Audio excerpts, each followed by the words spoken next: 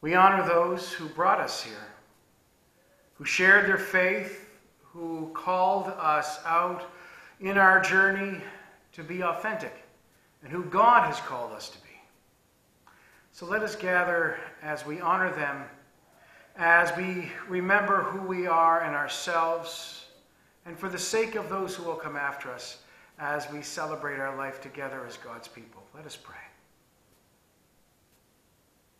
Lord God, what a treasure you have made us to be amongst all of creation, to be in this position of dominion, stewards over all things, and Lord, called in creation to name and to guide and to bring all things into praise. Lord, we pray this day for the blessings we share with others and the lives we come to celebrate together. Lord, we come from many journeys of faith, many perspectives of believing. And Lord, we're not always in agreement. We are like most families, Lord, we struggle with what we understand to be true and what you declare as truth. Lord, we contend with your word.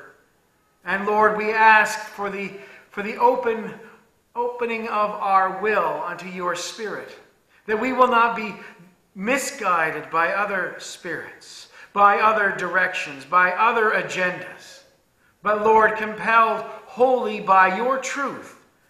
Lord, help us to know the difference between our own truth and the things that people call truth.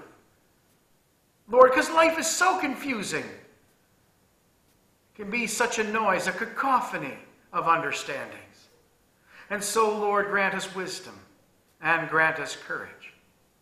More than just for the facing of this hour, but for the facing of the life that we share in Jesus Christ.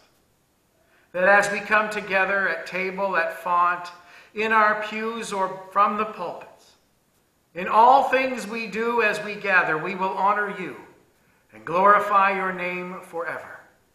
O Lord God, our Father in heaven, we pray this in the name of your Son, our Savior, Jesus Christ. Amen.